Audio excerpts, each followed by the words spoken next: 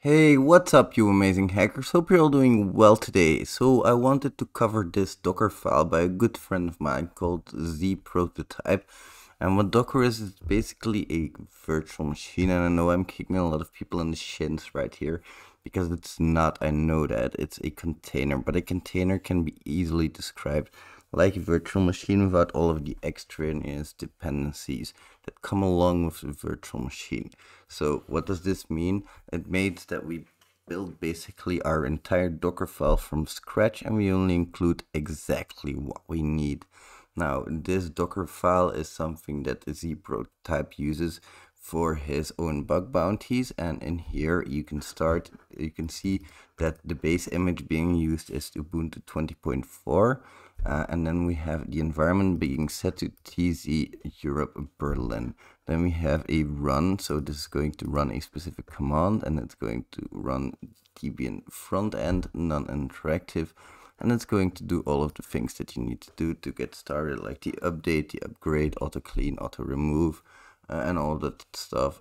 Install the TZ data, everything that's in here going to run. So simple as that's that. Then it's also going to run a wget command for downloading the Linux signing key, the public signing key for Linux.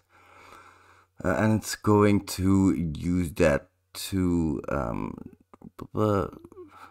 let's see here, well, it's not that important.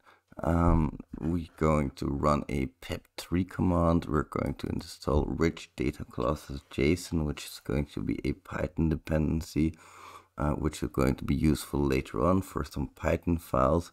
And then we're going to run some git commands for git cloning into the /opt directory. And pay in mind, this is going to be the containers /opt directory, so not your hosts opt, but the containers opt directory.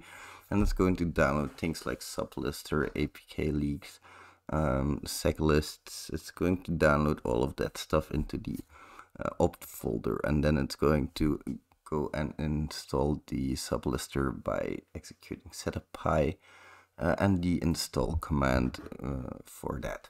And then it's also going to run the specific tools, like it's going to get tom nums unfurl, it's going to set the go module environment variable, then it's going to grab things like subfinder. You can see that it's grabbing fuff right here.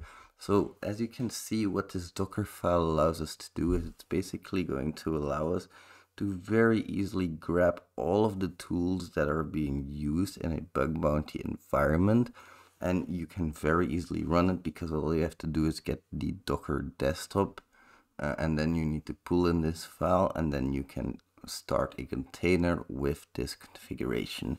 Now, if you want, you can also have some local storage as well, which is connected to your container, but I have a complete Docker guide on that as well if you're interested. This is something I found really interesting because, of course, a lot of the tools that I use are in here, and I can start directly adding my tools that I need from this particular Docker file.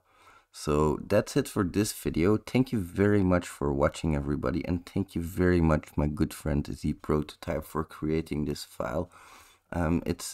I like it because it's simple, and I don't mean that in a bad way, because I mean it's simple as a way as it's very understandable and it's easy to explain this stuff. So there are other options that you can do with Docker besides the run, the env, and the from, but we'll save that for another video. Thank you very much for watching, amazing hackers, and I will see you in the next one.